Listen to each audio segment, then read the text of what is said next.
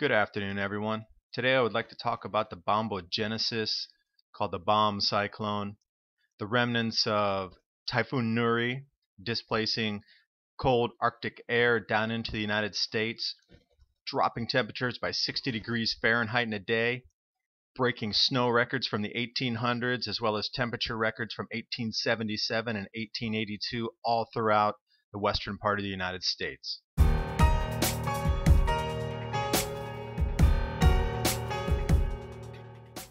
The premise of the videos that I'm doing is that as the sunspot number decreases over the next couple of solar cycles, we should start to have incredible cold events on this planet and unusual weather that can't really be explained, except for an actual grand minimum solar cooling type event. This is a perfect example of what we can expect going forward year after year. This is the currently updated October solar cycle sunspot number. But the following cycles should be lower in count, around 50 per month, which will usher in this new cold era that we're talking about in the grand solar minimum. Let's run through how everything occurred over the last week. Super Typhoon Nuri tracked off of Taiwan, past Japan, brushed over the Kamchatka Peninsula, dumping 3 feet of snow around Vladivostok, and then continued north up into the Bering Strait and turned into one of the lowest recorded millibar readings at 924 millibars, breaking the previous records. There was a storm in 1977 similar, but this one could also be in the record books as the possible strongest storm of this nature. And as it continued north, it had nowhere to go except right up into the Arctic Circle. Now this was warm, moist air that collided with the Arctic dry air.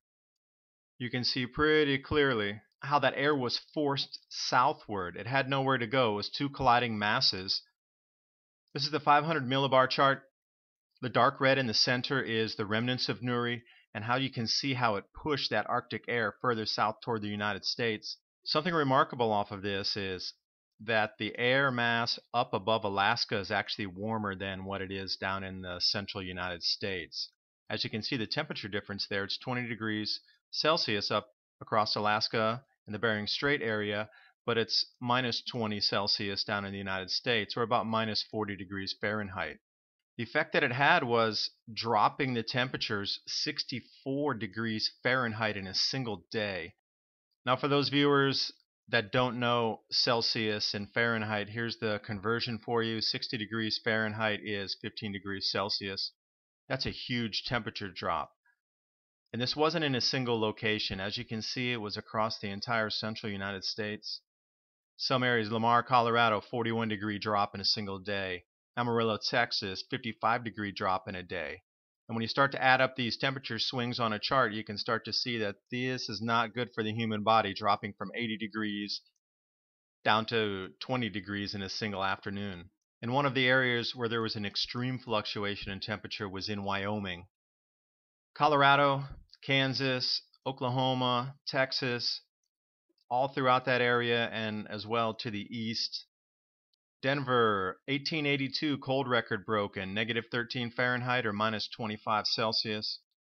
And with temperature records like these being broken across this part of the country, although Casper, Wyoming, the temperature data only went back to 1939, you can also hypothesize that it would also be a cold record in that area, just because they haven't kept records as long that if they did have data from the 1800s, it also would have been shattered. The monthly average for Casper, Wyoming, 22 degrees Fahrenheit for this time of the year, but it's negative 21. That's a 40 degree flip. And these types of temperature anomalies are 50 degrees below normal. The minimum temperature on the 15th of November looks more like something in northern Siberia in the middle of January than it would in the middle of November in the middle United States. Speaking of Russia, they weren't impervious either to the air being pushed over the top of the globe further down south. Negative 44 degrees in Russia and brutally cold in Eurasia. And accompanying the Arctic blast of cold, snow records broken all throughout the same area. Montana with 21 inches, Wyoming with 32 inches, Colorado, Idaho, Oregon, Utah, Washington all setting new records. 50 inches of snow in Gile, which is close to Duluth, Minnesota. That's also a new record for them. That is 127 centimeters of snow at a single sitting. This is what it looks like off apparently somebody's back deck. From the base, that's not furniture that's buried. That's actual snow from the ground level there coming up. Winter storm warnings are out everywhere, dumping as much as 15 centimeters in every 12 hours, which is about 6 inches. The upper peninsula of Michigan. This is a photo of what the accumulation looks like up there. And this is a rather large jump from less than 1% snow coverage to almost 20% in about 3 weeks over the United States. And when we talk about effects from these cold weather events, any crops that were left in the fields because of the late start to the harvest season this year are absolutely not going to be harvested. There's no way they can realistically get out into the fields now and take the remaining wheat or corn or sorghum, whatever might still be out there, flax. It's just a non-issue at the point. You can't go out there with the machinery, and even if you have dryers to put that through, those seeds are frozen solid. When they thaw, they're just going to become damp again.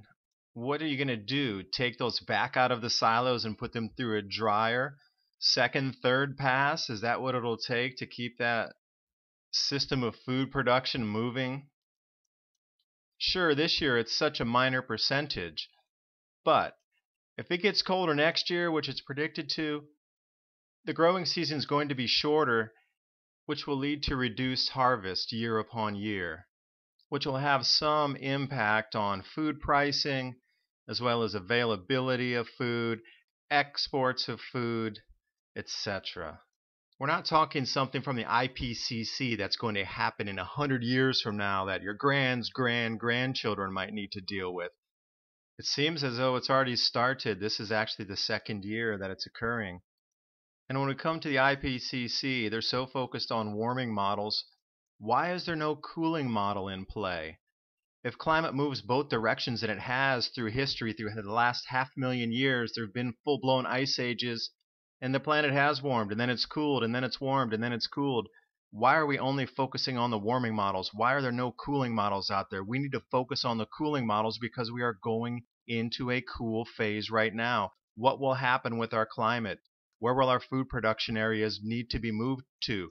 How are we going to move all of these people around when our traditional infrastructure grid can't handle or cope delivering electricity to people's homes to heat their homes in the winter, delivering the natural gas to keep their homes heated in the winter because the temperatures are 40 degrees cooler than normal? What if the temperatures are only 20 degrees below normal? That'll still put the entire winter at a negative Fahrenheit temperature range.